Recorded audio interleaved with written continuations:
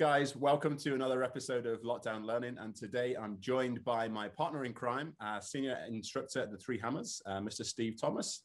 How you doing, Steve? I'm good, Rob. Thank you. How are you? Yeah, excellent. Thanks, bud. Yeah, really looking forward to getting back. It's been a long old stretch, isn't it? Yeah, definitely. Ready to get back now. It's been before Christmas since we did a golf lesson face to face. So, yeah, itching to get back. I've bought loads of training aids and ready to use them on unexpected clients. So You've been spending a few quid on training aids, haven't you? By the sounds of things. yeah, that's what happens when you've got nothing else to do. You just think about all the exciting lessons that we could do with all this new stuff. So. Good man. And you've always liked to train aids, Stevie, haven't you? I have. It's good fun. Yeah. Cool. Today's series, guys, we're going to be focusing on something which both Steve and I really feel extremely passionate about, and that is developing skill from a player and looking at ways of how we can develop the actual skill set of a player. So some skills testing, improving kind of methods of practice. Now, today's lockdown learning really came about from back in November when Steve, Ray Jakeman, the golf PT, Lyle Kirkham from Spark Performance, and myself, we delivered a webinar based on developing the modern day golfer. And Steve took us through a fantastic presentation there about practice, different types of practice. It's kind of typical what we see from lots of the club golfers is they go and play their golf. We get handicap data from them. Sometimes we get some very simple stats. And we also get some block practice reports. So seeing what they've been doing out there on the range, or should we say reports, more like feedback, what's hot, what's not, and generally practicing what they're already pretty good at. An area which has really been missing for us is skills testing. It's something which elite level players do so well, applying a little bit of pressure to their practice and in their performance.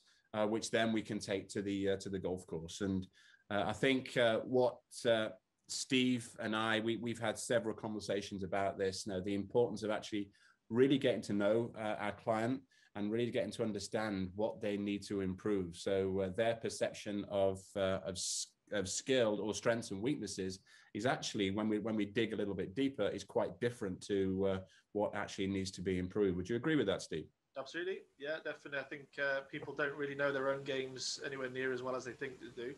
And so having benchmarks, having games that kind of highlights those problems to people, I think is invaluable. And it's a really great way to actually develop the skill in the games themselves. It's not just a feedback tool for where you're at. It helps you develop those skills in those areas as well. So very important stuff. I think, we were talking about just before we started as well, Rob, with skills and these games, is that this is the real fun part of practice for certainly when I was, and as you said, when you were practicing to become pro and what have you, this is really fun stuff. It's not hard work at all. It's not slogging on the range. This is great. This is fun. I think when I look back, it was kind of skills testing that really kind of kept me enthused and really kept me in the game. And that it was actually having the advice and being set the challenges which really helped me, and I think without that, practice, let's face it, practice can get pretty dull and boring, can't it? So we at the Three Hammers, we're obviously blessed with magnificent facilities with the Smart Range and Top Tracer and TrackMan and all of these sort of things, but you don't need this to keep practice engaging and fun. And it's never been easier, is it? Never been easier to have a fun practice session now with all that tech. And no, you're talking about there about walking out onto the driving range with cones and using the notepads and all the rest of it. It's definitely. I mean, I remember the days really well, pacing out yardages, having golf balls hit at me and hitting golf balls at other people as well, trying to find out how far it's going. And yeah, all good fun. One thing was missing was the crash helmet though. So yeah, exactly. Yeah, exactly. I think maybe the idea of a skills test maybe scares people off. Maybe we just call them skills games. Games sounds more fun. Which it is. Yeah, definitely. Again, from working with, spending a lot of time working with elite level junior golfers, through county squads and stuff like that. When you actually use the term test, that you can kind of see them, they're just thinking, oh oh my goodness. But yeah, games, and be creative as well. I think a lot of the stuff that we're going to be talking about today is we've got ideas of what could work. And I think Steve and myself combined, we've literally got so many different games and ideas from all aspects of the game. So today we've literally just taken a quick snippet of just a few. And I think a lot of it is all about, think outside the box and see how you can advance whatever game you feel is going to help a certain part of your golf game. I actually compiled, without you knowing, actually, some of the games that you and I have used over the last few years. And I think I'm up to about 200 pages on Word long. So okay. There are so many games. It's incredible just how creative you can be. And many of these, Rob, is just what we've thought off the top of our heads and gone with, and it's just worked out really well. So loads out there. Cool. So we've put together a few, as I say, a few of our, a few, I wouldn't say necessarily our favorites, but just a few games here, just to go through. So you've got a screen, a presentation there, haven't you, Steve? So I do. I will bring that up for us. Stevie loves a presentation.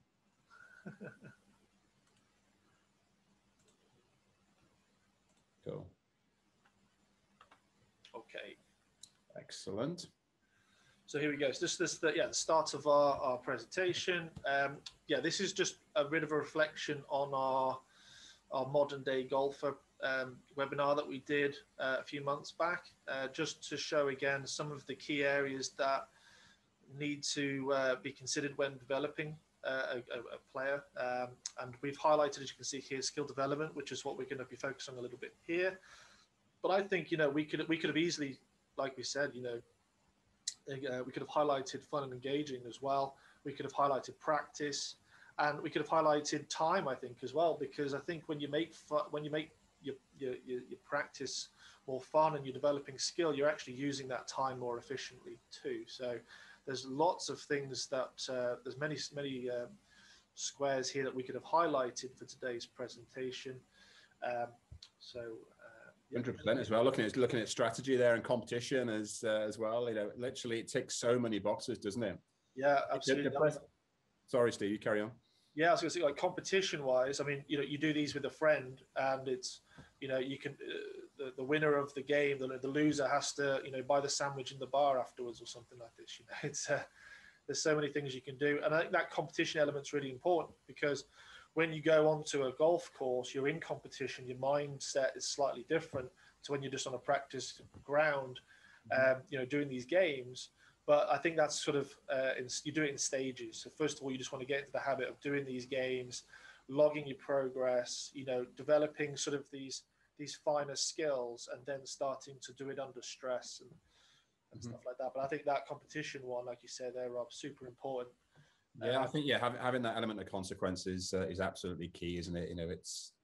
It's very, people will practice on a range and or their practice area, and it doesn't really matter where the golf ball's going, but when we actually set ourselves a task to try and achieve, and as you touched on there, practicing with a friend, I think, is crucial. Looking back at my earlier days there, practicing with my pals there was absolutely, for me, was just so powerful. I think it really helped me massively, and I'm a very competitive person. Yeah. I was out there literally from dusk till dawn till dusk, just trying against whether it's lots of short game practice, putting skills, lots of things like that. But from this webinar here, I mean, with Ray and Lyle as well, you presented, delivered a fantastic presentation there on different types of practice. Lyle too followed that up there with the actual the psychological side of the game, which is huge, and Ray then with the strength and conditioning side of the game. And the webinar itself was so full of content, and I think the skills development one was we discussed, we touched on it literally for seconds, didn't we? So I think it really it deserves a whole placement in this series. Absolutely, yeah. And if I'll just add one more thing to competition, I think it's very important to have the right culture at your golf club to make sure that competition's there. So, for example, at the Three Hammers, we have hundreds of people in our junior section, And so that creates a culture where people are friends, they're playing golf together. There's going to be that natural competition, and everybody kind of helps each other get better. Not necessarily directly, just through that environment of being able to have other people force you to get the best out of yourself and make it more enjoyable as well. That culture part of where you're practicing. If you're at a golf club where you never see anybody there, you're the only person ever on the driving range, that person, isn't going to improve as much as somebody at a golf club where he's got 20 of his mates around him and they're all having a bit of fun and laugh about who can hit a low punch under that tree, whatever. So I think it's important. Choosing where you play your golf, make sure it's the right fit for you. Absolutely. Important. Right. Let's go to our first game that Rob and I've thought to share with you guys. So it's called putting, the putting star. So we've gone 3 foot, 6 foot, and 9 foot stars. So that's what it looks like to have laid out. And the way that we lay this out here is that we've got 5 tee pegs around a hole, and you can have a slope on it, maybe to start off with something fairly flat, but you can have a slope when you do this. It helps to practice all different kinds of slopes when you're doing it. And you're going to either have these tee pegs either 3 foot, 6 foot, or 9 foot away from the hole. And the idea here is that you're going to go around hitting the putts into the hole until you miss, and you're counting how many consecutive putts you can make, and then you record that, and that can be then a benchmark for you to see whether you're improving. And where you might need to practice. You might be quite good at 3 foot putts, but really poor at 9 foot putts, for example. And then to practice your 9 foot putts perhaps a little bit more as well. Rob, you had a couple of statistics from the tour to try to get some idea for our clients here how important this area of the game is. Yeah. I think this one here is probably looks quite familiar to many of us. It's very much the tried and tested skills test. This, and most people can do this on the putting green at their local club. Now, I think too many club golfers think that the tour players literally hole a lot more putts than they actually do. So the actual figure is 50%. 50% of them will hole. Tour pros will hold 7 foot 10-inch putt 50% of the time. That's the actual limit. So anything over and above 8 feet and above, they will miss more. Well, they'll miss more than they'll hole. So anything from kind of within that 7 foot 10 range there is 50. The actual current stat there is based at 50%. So many of us now who watch the golf on TV, the US and the European Tour, will quite often be looking at that strokes gained stat. So without going into too much depth about strokes gained, if a player is now this is that point there on the greens. If a player was to make a putt from 7 foot 10 and above, they would be gaining strokes on the rest of the field. If a player was to miss a putt from 7 foot 10 inches and above, they would be losing strokes on the rest of the field. And if a player was to miss a putt within that range, they're going to lose some serious strokes on the rest of the field. Yeah, exactly. So with this game here, a nice, easier way to sort of introduce yourself to it is, as you can see here, I've allowed you to have a single life. So when you're sort of just getting to the grips with the idea of just starting out with it, just giving yourself a life, just so that you can get some, it just makes it a little bit less stressful. You're not panicking over the ball, but you're soon going to get over that and get more comfortable in those situations, which is only going to help and serve your golf out on the golf course. So if you're really good at putting and holding 3 foot putts, if you've holed 100 3 foot putts just before you go out and play, you're going to feel pretty comfortable over a 3 foot putt when you're out there. And as things get a bit more advanced, obviously what you're trying to do is you're trying to break your record here. So, try to break the 20, 30, 50 putt barriers and try to do that for 3, 6, and 9 feet as well. Of course, you could go further back, but the idea of this is that you are trying to focus on that area, which Rob's talking about there, about, it really inside 10 feet, that is where the best players in the world are holding a lot of their putts, 50% plus, inside inside 7 foot 10 inches. So yeah, classic drill. I think we've all done this kind of stuff, but it's easy to forget that this kind of thing is very important.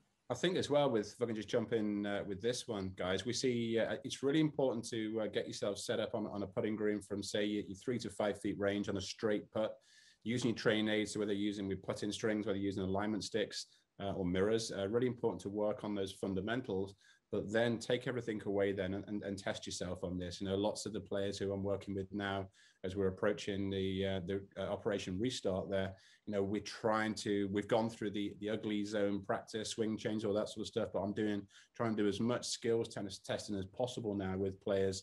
I've got players putting in their living rooms now, working on start gates, which they've just set up with golf balls. But it's really important we go through the actual fundamental work and then test yourself. And as Steve said there, about playing with a little bit of slope there, I think is absolutely crucial, because we'll all have our favored right to lefts or left to rights or straight putts. And it's interesting then, as you start really digging a little bit deeper here, you'll start seeing little patterns occurring here when you're missing, where you're missing.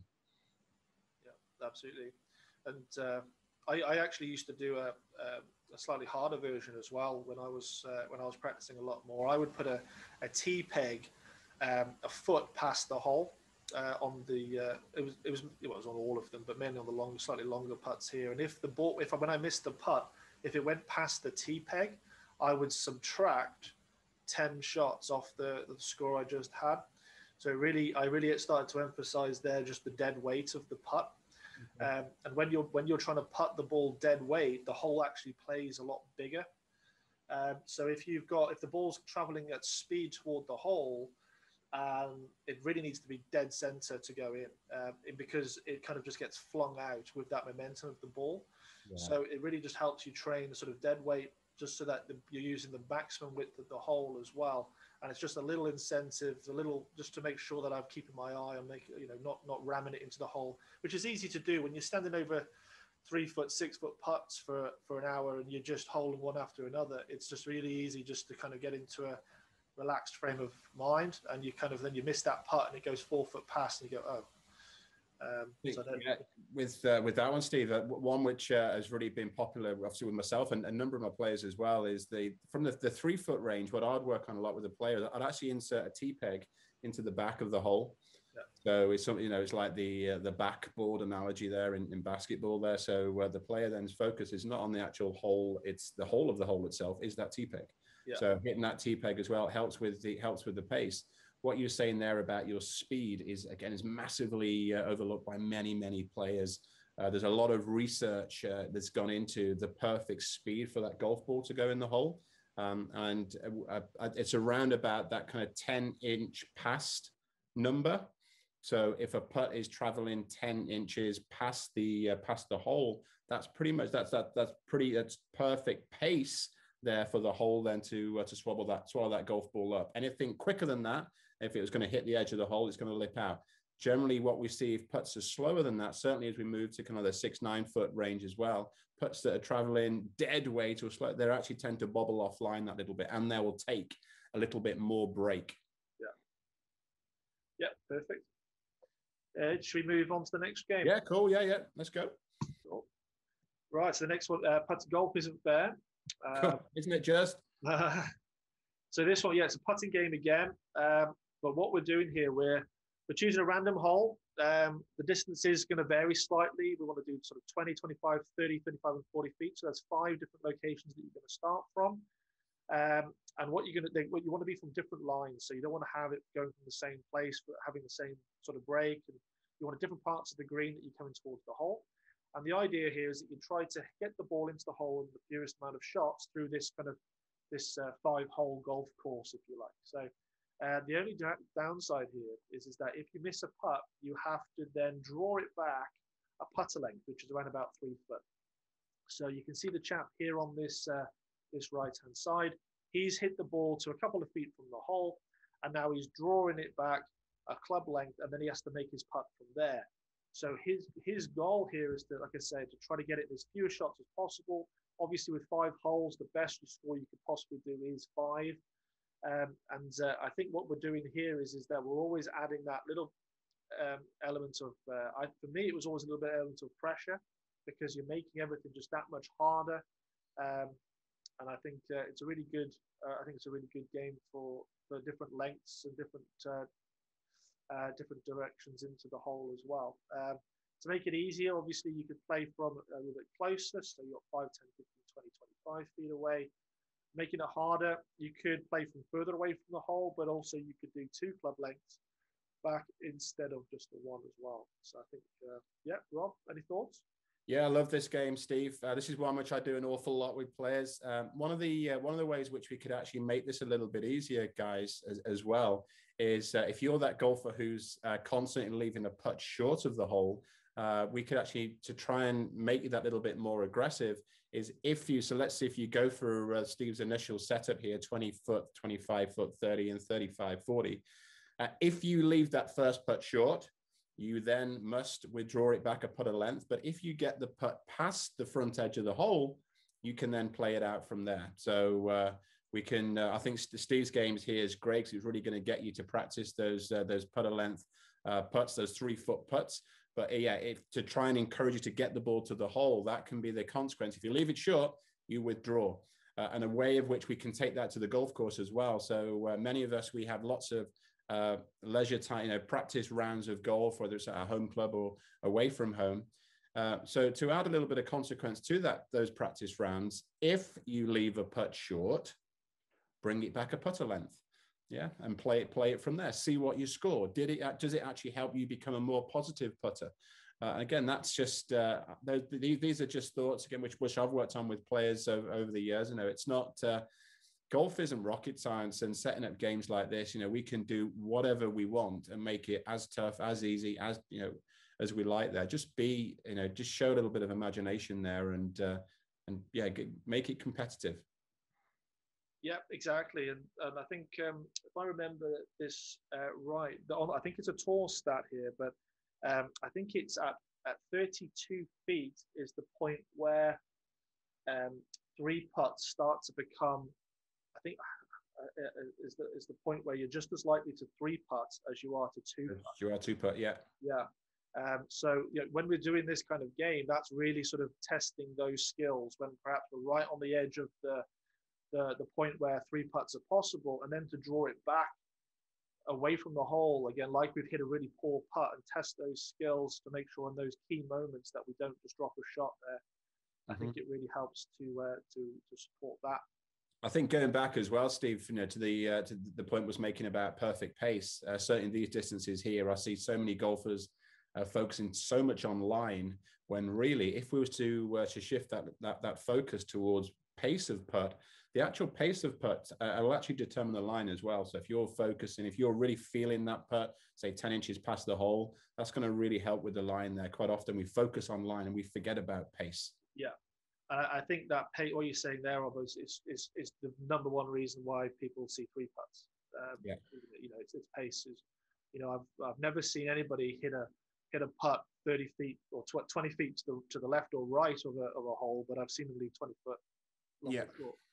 I think as well, I feel quite strongly about this. One of the, you look at the top players, so a name which literally jumps out, who's doing particularly well lately as well, Jordan Spieth. He holds a crazy amount somewhere. When he's really Jordan Spieth was winning these majors, he holds a crazy amount of putts from long range. Now, Jordan Spieth's pace is unreal, and just as well as the top players will strike the golf ball off the tee and with their approach. The top players strike their putts so well. So the importance there of finding the center of that putter face is absolutely crucial. So if you drop Steve or myself a message there, we've got a whole host of drills and tips for you there to help with to improve your putter striking. Absolutely. So this is just we're talking about 3 putts and putting here. We've got some statistics that are kind of average statistics. So they are useful to a point, obviously. We've got handicaps down the left side, and then we can see here the sort of the 3 putt percentage that people experience average on per round, and you can see obviously a huge drop off when you start to go towards the pro golfer down here, much more emphasis here on the putter, the speed of the putt, and the mistakes made up here are going to be because of that speed of putt. And we can see total putts average, how much that comes down as the handicap's lower as well. Literally, the difference between here, like a 1 handicap and a 0 handicap, is like the putting. Yeah, definitely. I think as well, Steve, with this point you're making there, it's a really interesting point, because we can see such a difference there with the total putts. But take a look at the greens in regulation, because people would probably look at that and say, yeah, well, they're pros, they're supposed to, +4 golfers supposed to take less putts. But if you're hitting more greens in regulation, you're going to be having some lengthy putts. If you're hitting less greens in regulation, one would think you should be chipping it a little bit closer to the hole. So in theory there, if you're hitting less greens, you should be taking less putts. But that's what makes these, the lower handicappers so good, is because they're hitting the greens, but also they're fundamentally sound on the green, striking their putts so well and really working out their pace control so well. Yeah, absolutely right. Okay, let's go back to the presentation. I think we may jump back on that a few times, and there's some interesting chipping stats there, which we can have a look at now, aren't we? So absolutely. Okay. So next game, unless you had anything more to add from the last game, Rob? No, it's cool. I love that. Golf definitely isn't fair. It's fun. It's frustrating. It isn't fair, but no, I love this. One of my faves. Okay, so next one we got landing zones. Another kind of classic game that we play. I've played this hundreds and hundreds of times. So what we're going to be doing here, I use T-pegs. So the game setup that we've got here is a standard game. You're going to put a T-peg down where you're going to hit the ball from, about 10 foot off the front or side of the green. Then you're going to mark a peg down in the ground about 10 foot onto the green, and then have consecutively, a 3 foot further away, have another T-peg, and do that so that you've got 1, 2, 3, 4, 5, 6, 7 in a row. And that then creates 6 zones for us that we have here. And I then make a 6 foot wide zone to start off with, and then have the T-pegs on the other side just parallel to the T-pegs that we started off with to begin with. So it kind of creates this like boxed area between these 4 T-pegs, so each one here. So I've marked it 1, 2, 3, 4, 5, and 6 here as we go up. So the idea here is that you're going to try to land the ball in the zone. So the way that I sort of start to do this is I'll go from the nearest one to the furthest one. Then I'll go from the furthest back down to the nearest, and then I'll start doing random ones. So I'll have to call it. I'm going to go zone number 3, zone number 6, zone number 5, zone number 2, just so that I don't sort of get dialed in with the feeling. And so, yeah, you're looking to land the ball in the zone. So one of the problems that I often see when teaching clients is that they're looking at the hole a lot, and they're using just how far back away from the hole they are to determine how hard they need to hit the putt, or hit the chip, sorry. So the trouble is, of course, is that there could be a bank in the way. There could be a lot of rough in the way, or fairway in the way. The ball's going to come out of that very differently. You might have different clubs in your hand. There might be some wind, which really affects chipping as well. So I think that you need to be sort of looking at, where do I want the ball to land, and then predicting how it's going to roll out. And that way your instinct for chipping becomes a lot more sophisticated. And I think you start to see the little details in slopes and how's the ball going to come out of that grass there. And I think then you can get a higher level of precision. I don't know if you've experienced that kind of stuff, Rob. Definitely. I think the key here is land, isn't it? Landing zone, not finish, not run, not again, as we're just moving towards the end of lockdown, and this is something which we can all do in the garden as well. Certainly golfers need to get a better understanding of where they're landing the golf ball, because typically when it's kind of my personal pet hate, if I'm honest with you, of working with a club golfer when they've got their favorite wedge around the green. They'll focus on ball, they'll focus on target, and they're kind of missing that kind of the all-important landing area. When we see the top players who are really clinical around the green, scrambling stats, getting up and down is crucial. They're going to look at the lie how the golf ball's lying. They're going to look at where they want to be landing the golf ball. So not in the face of a slope or anything like that. Where's a smart area to land the golf ball? Typically, we want to get the ball on the green as quick as possible, Steve, yeah? Yep. And then what loft do we need, guys? So lie, land, loft. This exercise here is absolutely brilliant there to focus on exactly that. And Steve touched on there, and with this in the description of using all your clubs as well with this. So start off with your favorite chipping club, whether it's a pitching wedge or a sand iron, which is generally the majority of players' favorites. But then test yourself, 8 iron, 9 irons, 7 irons, 6 irons, hybrids even, just seeing, can we get that golf ball landing in that zone? Yeah, exactly. So the game that we've got here, in the very simplest version, we've got the 6 zones, and you're going to try to land it in each of the 6 zones.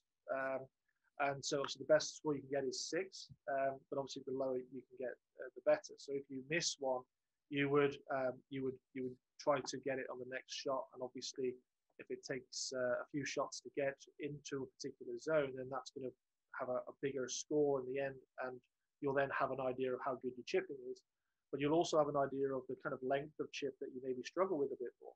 Is it the 20 to 23 foot chip, or is it the longer ones towards the back? Is it the zone 6, or is it zone 1 that you're struggling a bit? You can also vary this a little bit. So rather than being 10 foot off the edge, you can have it 20, 30, 40 feet, whatever it might be off the edge of the green, to just to test different areas of it. So that means that it could transform into like a pitching landing zone game as well. And of course, you could make the zone 6 feet long instead of 3 feet long if you're starting to get a bit further back, or if you wanted to make the game a little bit easier. To make it harder, of course, narrow it. Don't make it 6 foot wide anymore. Have a bit more emphasis on direction as well as the distance, which is the primary focus of the drill.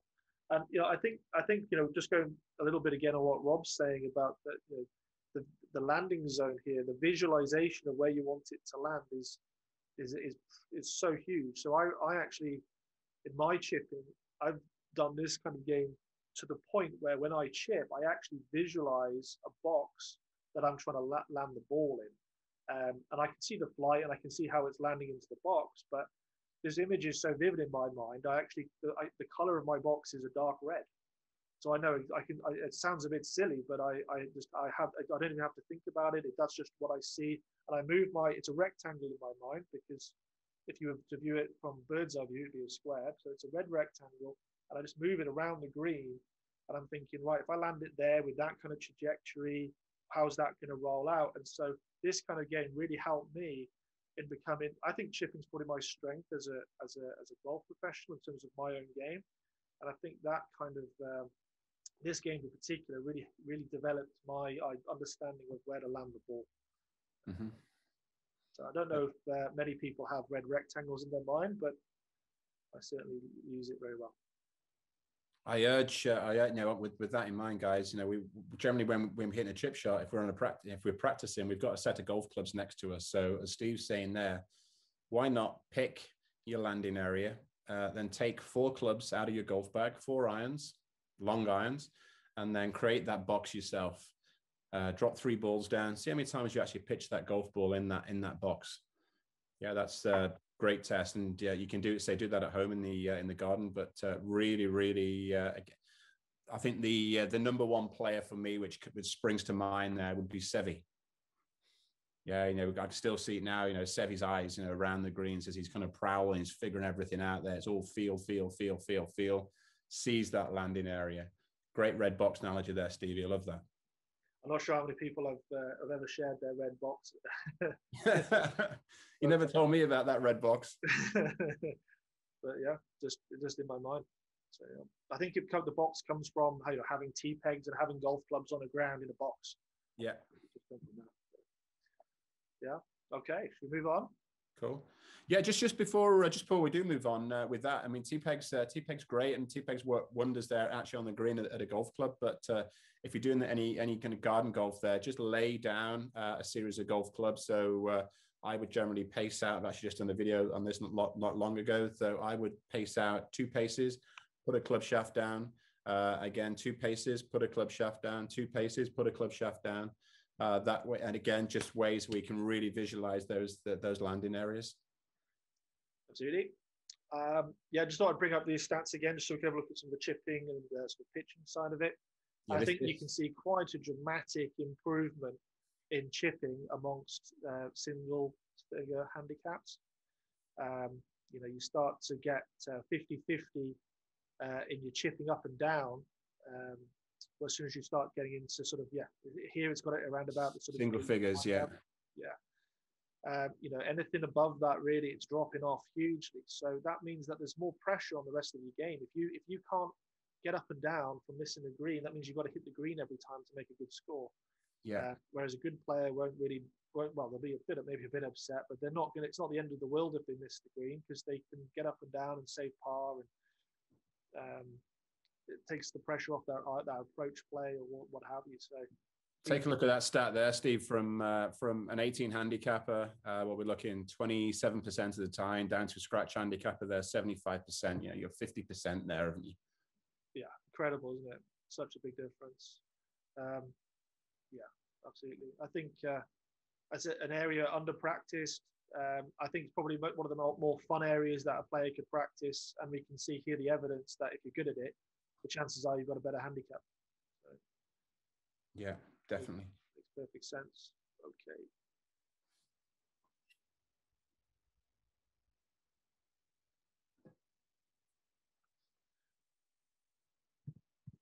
Okay, so now we've got our approach play. So we're a bit further away from the greens now. So this is usually done on a sort of driving range.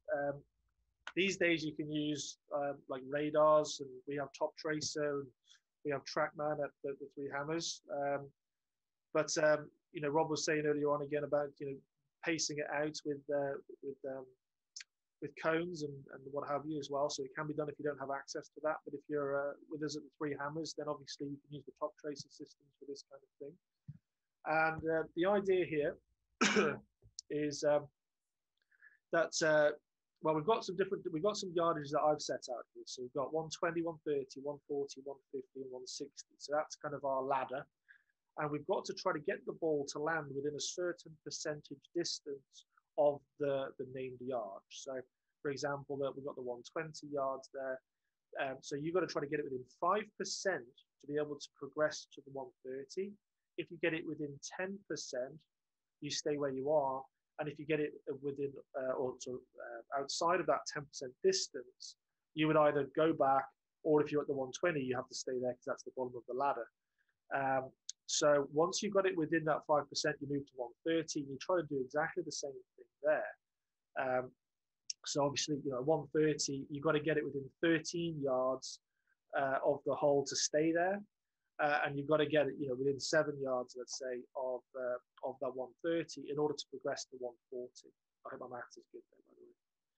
And then once you've completed, you complete this game by getting it within 5% of 160. Okay. And so what you're doing here is you're counting how many shots it takes for you to get to the 160 yardage. Variations on this, obviously, you can start at different yardages. So 50 yards, you can start there and work more on the short game. You could start at 150 and go all the way up, you know, over 200 yards and work more on the long game as well. So that's for me, this is great because you've got something quite specific in your mind that you're trying to practice. You're not just shelling out onto the driving range, with obviously the emphasis here on distance. You can make this game easier by changing the percentages. So rather than 5 and 10%, it could be 10 and 15%, for example. You can make this harder by having more yardages to go through. So maybe the 5 yards between the different yardages. So you've got 120, 125, 130, 135, etc. So that you've got more steps on the ladder to be able to complete the game. So I think it's good also to, if you get when you make the game harder and you've got quite a narrow area, you can sometimes try to hit, let's say you do 120, 125, 130, 135 as your ladder. Can you do that with just one golf club? Can you do that with just a 9-iron, for example? And then you start to learn a little bit more skill in terms of, okay, how do I need to move my body? What kind of effort and speed do I need to put into the ball? Measuring the conditions that you're in to become more acute in terms of being able to control your ball a bit more as well. So that's a bit harder, but there's a lot of flexibility with this kind of game. Anything you would like to add, Rob? I think this really follows on again from what we're saying about the chipping and the approach play. So what we're actually looking at here is carry distance, Steve. Yeah. Yeah. So again, from many golfers, they're looking at total distance. So total distance depends on a whole host of factors: wind, how firm or soft the actual ground is. But when we can get a real good understanding of how far our golf ball is going through the air, then it's your game management there to actually figure out your total rollout. So that's really important for this. We're really looking at actual carry distance. One thing which Steve and I do a lot with players is TrackMan testing. On the TrackMan radar there, we do what we call a combine test, which gives a player a score based on how far they're hitting the golf ball or hitting the golf ball a certain distance. So chucking out random distances here is really important. And again, ways to advance this to try and keep it a little bit easier. Don't really focus too much on direction here, but to make it a little bit tougher there. Give yourself actual channels there to be able to score from. So, for example, if we land at 118 on the 120 yardage, but if we're 20 yards offline, can you really progress to the next distance? I'll leave that up to you there to figure it out. And you can there's so many different levels that we can put into this. And as Steve said, there we start. We can start much shorter distances for players who will struggle to hit these distances. And I really love what we're saying there, Steve, about your actual varying the golf clubs, but also seeing if you can achieve this with just the one club. Yeah, that's it. Yeah, exactly. I think that just gives that little bit more sort of it takes you out of that sort of that quite rigid sort of mindset, perhaps, of just this club goes this far, this club goes this far, and it doesn't quite, it doesn't really work like that. You need that number, but you need to be able to be flexible. The chances of that number actually coming up on the golf course are not that high, so you do need to be a little bit flexible with how you can, hit a shot. You should be able to take a little bit off it. You should be able to put a bit more on it. Of course, that's a bit more advanced, but that's where this drill could take you if you were to become pretty good at it. You can make it harder and develop your skill. So it works well. I think as well, another point with all of these skills tests, and when you're playing your golf guys, what I feel is so important there is to reflect upon your round of golf, reflect upon your practice session, reflect upon your ladder slip here. What did you score? How did you find it? What would you do different next time? What would be your challenge next time as well? Because when you've done it, it's fresh in the mind. You've still got the feels. When we're going to do this next time. And again, from working with a number of players just recently and spend a lot of time on Zoom calls, now is the time to set, to try and make it that little bit more competitive. But please reflect upon our experience and plan for next time. Test yourself. Absolutely. Going now into the greens in regulation sort of section of it here, and we can see again a big improvement in greens in regulation as the handicaps get better.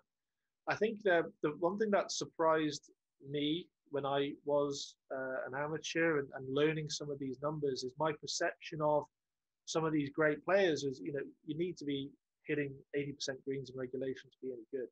And you can see here, +4 is a very serious golfer. That would be a touring professional, perhaps not at the highest level, but certainly a very, very, very, very good golfer, 70%.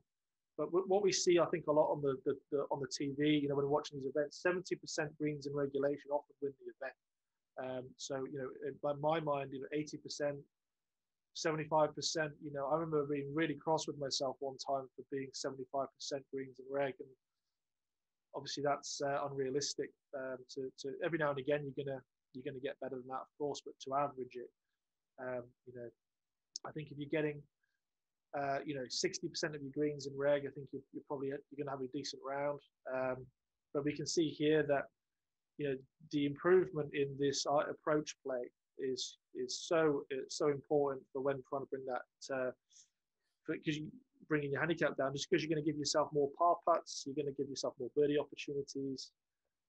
So being able to put the ball on the green is a good drill. It's really interesting looking at those stats as well, Steve. You know, to hit more greens in regulation, generally speaking, there you think we need to hit more fairways, but one of the minor differences we've got there is the actual percentage of fairways hit. Yeah. There from your elite level, closer scratch player to your. So you look at that 18 handicapper there hits 51% fairways. Scratch handicapper there hits 58% fairways. One thing to bear in mind, as I know you know with this as well, Rob, is just that obviously as the distance increases, you can see get narrower. As those better players are hitting the ball further, to actually maintain the same accuracy, in reality means that you have to be more accurate, if that makes sense. Yeah. But yeah, in terms of like actual fairways and regulations, it doesn't really improve that much. Mm-hmm. I think interesting one there. A story from, I think it was my second ever professional event back in the day. I remember playing a tournament and I hit. I think it's the first time I ever did it as well, and it just happened to be in my second event. I hit 100% greens in regulation, and I shot level par. I came off that golf course, shot level par. My playing partner at the time, who was a very well-respected Midland region player, hit 12 fairways 12 greens in regulation, and I think he shot, was it four under par. Nice. So that for me, that was just a huge lesson learned there. 18 greens, 36 putts, level par score. Yeah, and losing by 4. So it's not all about hitting those greens. I think if someone said to me, what is the most important stat of all of these, I would say the scrambling. Yeah. The ability to get it up and down. Yeah, I think so. I think that's, we're seeing such a high increase here from higher handicap players to lower handicap players, and those stats in the chipping, it's such a dramatic increase. Yeah. I think it'd be hard to look past that. I think obviously with putting as well, we do see some improvement in putting there too. Certainly when you consider that the better player is hitting more greens and still having fewer putts. So I think you're right in that it's not in the short game area, the chipping, and for me as well, I think a bit of putting in there. Mm-hmm. That's got to be where a lot of this practice has got to be at. Anything to add on the presentation again there, Rob? Or? I don't think so. No, I think that, as we can see there, that's just we've just cherry picked just a few there, just to give an idea of what we could, what can be done. But as I said, there's literally hundreds and hundreds of these games that we can implement into our practice. Obviously, Steve's. I touched on this. I didn't want to steal your thunder here, but Steve is always, look at this, is on the ball. We've got the skills game report sheet. So I think reflection is key. Keeping score is absolutely is vital, and again, it helps us plan for next time as well. So yeah, I don't see. I've got to be honest with you. I don't see anywhere near enough players actually completing stats, simple game stats, and simple scores on themselves as we should. From spending time abroad, certainly seeing club golfers out in Europe, they would be, they're forever keeping information like this. And I don't know if it's, I don't know, but I don't see enough of it. I'd like to see a little bit more if I was being critical. Yeah, exactly. I think if you and I both kept this kind of information when we were practicing a lot, Rob, and it would be, without keeping it, it's like starting again every day. I mean, you've got nothing to beat, no sort of goals to try to improve on, and you're not learning as well because you're going to forget it. As soon as you go home and you watch a bit of football, have a bit of dinner, you've kind of forgotten a little bit about what that thought was or what you were trying to practice. So just writing it down, a quick scan of it the next morning when you're back out practicing again, and you can pick up from where you left off pretty easily. I think, yeah, I mean, I used to keep just a piece of paper, like a notepad in my bag, and I practiced and just every day had a new piece of paper and went from there. Yeah, I was very, very similar. I think nowadays, I say we are spoiled. We've got all these smart ranges, we got smartphones, we got smart everything, and you know, but we're not getting information. Yeah, there's so many apps as well. Perhaps because there is so much choice out there now, and there's too many distractions. Yeah. But no, going back to the to the main point of today. You know, I think developing skill is absolutely crucial. Find out what you're good at. Find out what needs work. Steve and I and the team at Three Hammers will be more than happy to help you with that. It'd be great to let us know your thoughts on this lockdown episode and the series so far as well. But yeah, I think as well, just from recent times as well. Now the season literally spring is in the air. We're getting so much closer. If people are asking me what to prioritize with now, I'd say literally when we get out there, I can guarantee you're going to miss some greens. You're going to miss some greens. Let's get the wedges out.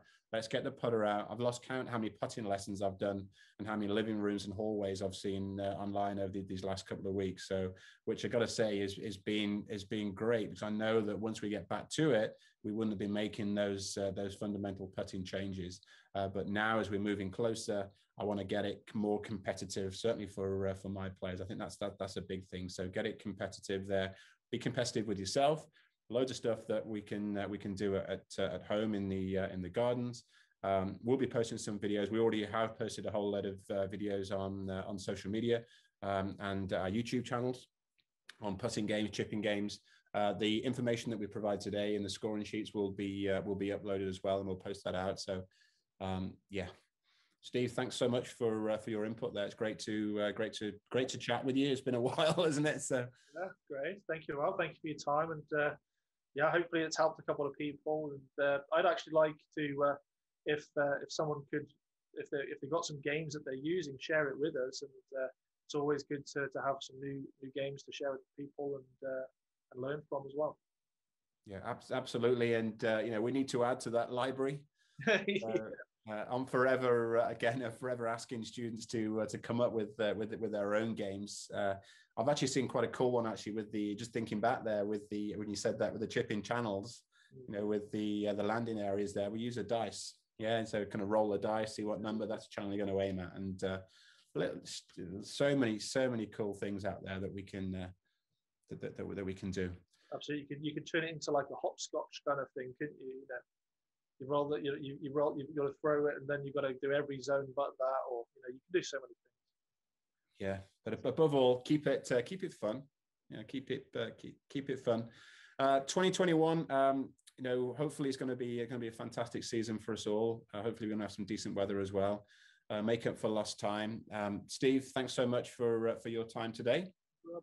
Looking forward to sharing a bay. Won't be long. Yeah, our new bay, brilliant. Yeah, so yeah, we've got a whole new look in the teaching area at the Three Hammers. So yeah, can't wait to show that off to everybody. So thanks, guys. Hope you enjoyed this episode of Lockdown Learning. Please let us know your thoughts and your comments and your skills games. And we wish you all the very best and look forward to seeing you really soon. Thank you.